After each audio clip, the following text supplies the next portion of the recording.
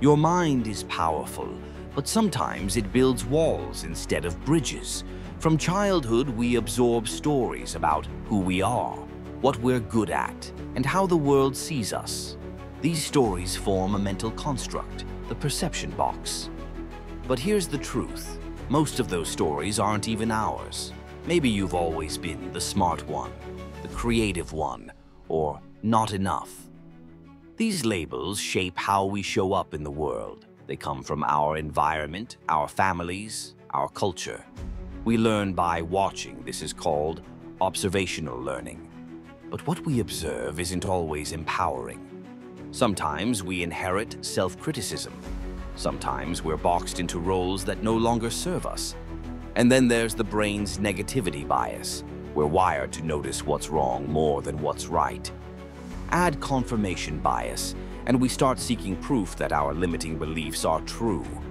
I'm not good enough. I'm not lovable. I'll never change. These thoughts become our reality unless we intervene, but we can intervene. One simple practice. Ask yourself, what were my wins this week? At first, you might say nothing much, but dig deeper. That early morning walk, a win. That tough conversation, a win.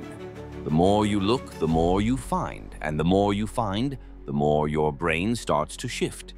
Change doesn't happen overnight. If your old thought patterns are a smooth highway, new ones start as dirt roads. You have to walk them, pave them, light them.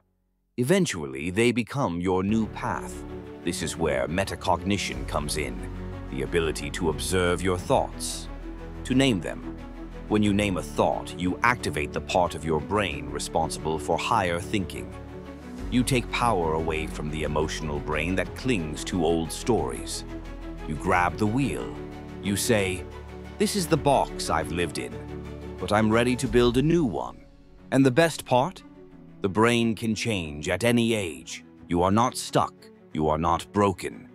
You are becoming. Rewire your mind. Reclaim your story. Step outside the matrix.